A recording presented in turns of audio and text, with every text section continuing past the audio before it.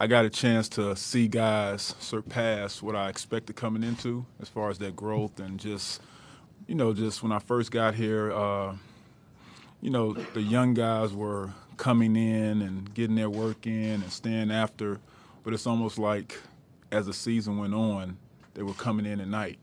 They were getting more work in. Guys were staying longer. Guys were paying more attention to detail. Guys were learning how to control themselves emotionally a little bit more. So it was just a lot of growth in that sense. What's Stephen in particular? What do you see from him from, even just the months you were here, his growth? From a basketball standpoint, the sky is the limit for that kid. I mean, he is the prototypical center of what the NBA wants to become. I mean, a guy who can roll, catch lobs, finish in the paint, has good footwork, defend 1 through 5, so you can keep a 7-footer on the floor, switching at all positions. I mean, his athleticism is as good or better than every center in the league, with the exception of probably like a DeAndre Jordan. I mean, his touch is far better than most of you probably guys even know. I mean, you guys don't get a chance to see the work that he puts in. He has the opportunity and to be the best big man in this league. I mean, at the center position.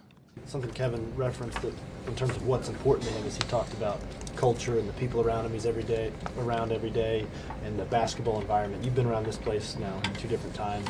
Yeah. What is this culture like? What makes this place different? First, it fits the personality of the city. I mean, as far as we got good guys, good people. The culture is about winning and working hard. But it all starts with the people. When I did this leadership development seminar a couple of years in a row, a couple of years back, and one question they asked us is, what's more important, culture or talent? And I feel culture is more important than talent.